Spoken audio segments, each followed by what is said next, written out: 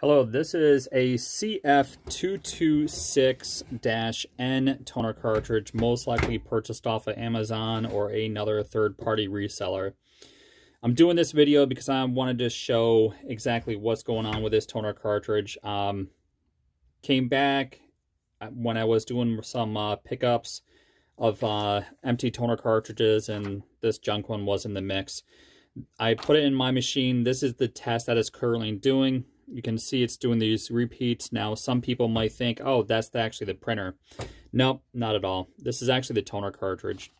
This cartridge is actually rated at 10,000 pages.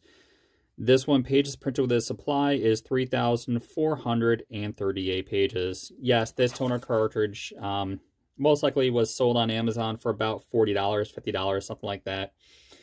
It has this IP, this is not compliant, IP non-compliant drive gear. As you see, it just pops out. This mechanism does all the pushing and everything. This toner cartridge, I'm going to show you exactly what is actually wrong with this unit. I'm just going to pop the pins. So we're going to go ahead, pull this pin out. Going to pull this other one out. I'm not sure if this how this really comes apart other than pulling these pins. So we'll see what happens afterwards.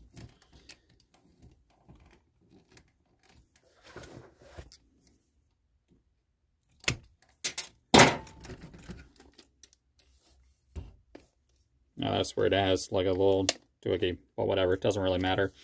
So you can see full toner saturation is on the mag sleeve. All right, obviously this cartridge has more toner in it because it definitely does. The reason why it was doing those repeating prints is because of this. If you can see the white toner, this is called toner additives. This charge roller, it's a third-party charge roller, so it's a compatible charge roller. So it's not even only a compatible toner cartridge made from new parts instead of the recycled parts that you could get from a genuine HP toner cartridge.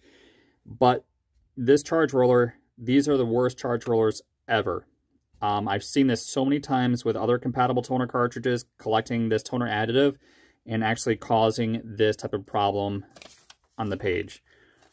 If you don't want this problem and you want to actually use a cartridge all the way from start to finish, might want to look at remanufactured. We sell remanufactured. They're the best things going for the price, comparable to the HP product.